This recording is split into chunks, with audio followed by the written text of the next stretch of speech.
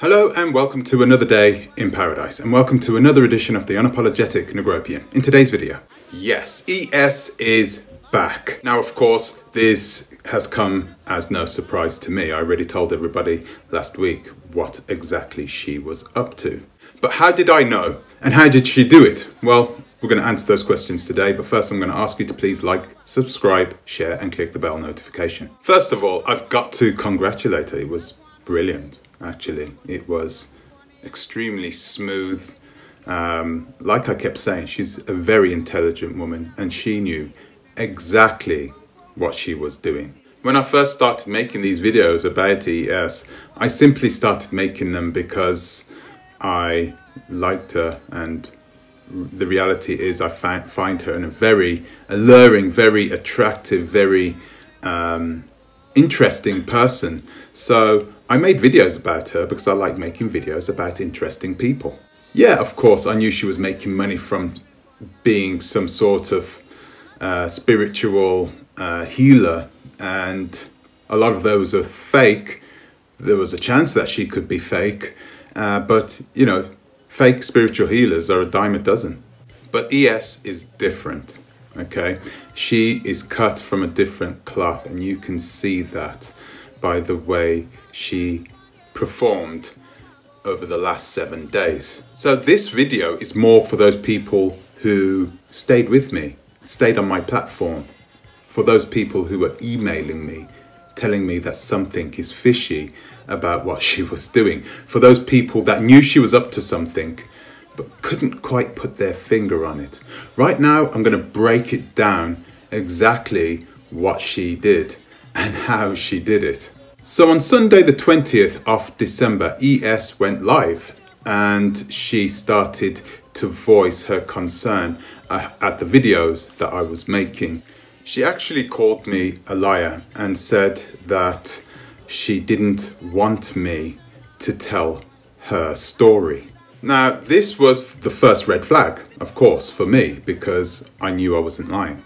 There was nothing that I was lying about. In fact, if there was anything that was untruthful inside my video, it would have come from her mouth, because I got all my data, all my information I got from videos she had made. So that was when I realized something strange was going on. She then did something really cool, okay? You guys, a lot of guys out there fell for it. She started to bring you down the corridor. So she started to switch on the emotions, making sure people could empathize with her. And there's only one way that she can do this, and that is by using the word bully. It was this which spurned a reaction from all of ES's so-called supporters. Yes, people blindly followed and trusted what ES was saying. Of course, this is what she does, right? She tells people about their futures in some cases, and she only has her own words to go on. She has no tangible evidence that she knows about the future. What she does is she is able to manipulate people into believing, of course, that she knows what is going to be happening in the future. So people didn't even watch the videos, they just assumed that she was telling the truth. So as I went back on those videos, you can see that those videos have a lot of views. However, they are sort of artificially inflated by people just wanting to make comments. Now, by doing that, of course, the algorithms went crazy and it pushed that video out to people that wouldn't have seen the video in the first place. I found the reactions weird, almost exaggerated. I think a lot of people were angry about the fact that I was the blame, that ES, their beloved YouTuber, was not going to be creating content anymore. So of course they weren't happy. ES, of course, that day told people that she would not be creating any more content. This was the other red flag. This is when I knew she was up to something. This is when I started writing my my reaction video, because I just knew I knew someone was about to be finessed, and it sure as hell was not going to be me. So ES stopped making videos for the entirety of last week. She didn't do anything. She doesn't make many videos anyway. But for her supporters, this was an anxious wait, because she had actually told people that she was not going to be making any more videos. So people weren't going to be expecting any videos from her at all. She did something which was brilliant, right? And this is how I knew that someone was getting finessed, right? She told her subscribers to not email her and to not ask her to come back. Now, for those of you with a sharp eye, you would have realized exactly what she was doing, because we all know, right? When somebody says something like that, it's likely the opposite is going to happen. She said it. She told her supporters not to email her asking her to come back, because she knew exactly what they were going to do, that they were going to email her and ask her to come back. She used the oldest trick in the book, reverse psychology, and she got into their heads, and lo and behold, 7 days later, she is back on the screen. Really, that was a work of art. That was, I know I said that Art Cathy was intelligent. I was saying that Art Cathy was intelligent, but ES is a different animal, completely different. She's in a different league, not even a different ball game. Let me tell you why ES is in a different league. It's because she finessed her subscribers so hard that most of them, the vast majority of them, they don't even know they've been finessed yet. A lot of them are still at home, very happy with the fact that she's back. That's it. That's all they wanted. So all last week, I got a lot of exposure. I got a lot of people giving me a lot of their attention, coming onto my YouTube channel. Some sending me emails, actually. Some people were sending me emails, telling me to stop what I was doing and making offensive remarks and sometimes threatening remarks. Yeah, I was really quite scared. But the reaction from ES's subscribers were actually quite over the top. It was almost as if I had gotten rid of their god, and they were crazy. And I've got to admit, it made me look at her profile, look at her channel in a cultish type way, like it was a cult, right? I mean, these people worship her. I can see why, of course. There is obvious reasons why people would worship her. And I'm not just talking about her physical looks. I mean, her as a person, she personifies all that is good and well-mannered, brilliant in some cases, in an African-American woman. It's easy to see why they would have worshipped her in a way. The thing is that ES knows she's being worshipped. She knows she has complete control of her masses. And yeah, this brings us all the way up until yesterday, when she made her comeback video. Wow, what a surprise. I was telling people all week last week, she's a very intelligent woman. She knows what she's doing. She's going to be back. She's just playing a game. I've been telling people that all week last week. Nobody listened. And lo and behold, Sunday, boom, she comes back. The live that she did yesterday was brilliant. It really did. It made my hair stand on end, because I could fully see that she had something which most people don't. She is a different person, trust me. And so I started thinking about my video, actually, that I made, the first video that I made about her, and about her possibly being used by these people, by the tribe up in northern Ghana. Now I'm starting to think it's the other way around. She came onto her live. One of the first things, within the first 5 minutes, what does she do? Bingo. She asks her subscribers for money. Now, she has kept on speaking about how her YouTube channel isn't making money, how no one is watching the adverts. She said this last week, Sunday, she said it yesterday as well. That is just a complete and utter lie, okay? She will be making a good, reasonable amount of money from her YouTube videos.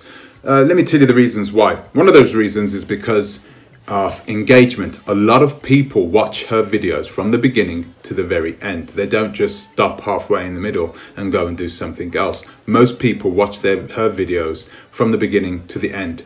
That drives the algorithms crazy. Another thing is that most of her subscribers are from the United States of America, and in the United States of America she would be getting a different RPM. That is revenue per thousand to you guys who don't have the YouTube Studio app. So that is the amount of money that she would get from the United States. Her videos are never really shorter than 15 minutes long either, right? So she's going to be picking up not a bad amount of money, especially for Ghana, from her videos. Many people like watching her old videos too. She often tells people to go back and watch some of her old videos. So she's going to be making money from those old videos too. Least forget that she has 2 YouTube channels. She has Ancestor Juice and she has Eat, Love, Migrate. So she never said that she was going off Ancestor Juice. She uses Ancestor Juice to promote her spiritual healing and of course the Bonsu Micro Village. So there is no way she could have stopped producing content for that. So if I was to estimate the amount of money she is making with a 30,000 subscriber YouTube channel, I would have to say it's probably within the region of in between $1,000 and $1,500 per week, right? That's $1,000 is a very conservative estimate, and that would probably be after tax. I mean, when you start adding in other factors like her lives, super chats and sponsorship, money coming in from people that you don't see coming in from PayPal, she's making a decent package from her YouTube channel. There was no way, and I told you this from the beginning, there is no way she's giving that up for no one. So yesterday, I wasn't that surprised when she came on. She said, oh, well, you know, I'm giving all this information out and now I'm going to start charging for it, because why not?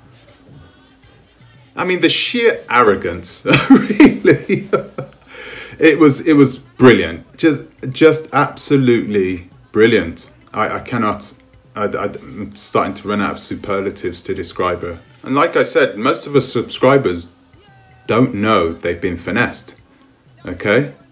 They don't know that they have been psychologically handled like an abusive boyfriend, you know? Do you know how they do that, how abusive boyfriends do it? You know, they corrupt the mind by being really nice, then being horrible, then being nice, and then being horrible, you know, and it corrupts their woman's mind to the point in which they sort of fall in love with them and need them. It was something like that, and it was just, I'm just sitting back here watching it going, wow, she's really quite good at this. And it was at that time I started to think to myself, is she just playing everybody? Does she even have the powers that she claims to have? I don't know whether she has anymore. I mean, if you really had those powers, why would you play the game that you played last week? I mean, even some of her own subscribers knew that something was up. You could see that. You could see that in her videos. Yeah, I mean, if you look, actually, I think she deleted the video now. She deleted a lot of those videos. Weren't making a difference for me. That video from last week, that live video where she said to people that she's going to leave the channel and she's not going to make any more content. In the description box below, you have a lot of her subscribers saying, well, what's going on? What's the problem? What's the deal? Why are you doing this for? Even they knew she was overreacting. In fact, even YouTube knew she was overreacting because she was calling me a bully. And YouTube normally takes accusations of bullying extremely serious. So in came the complaints, and YouTube sent me this email. I'll read it real quickly.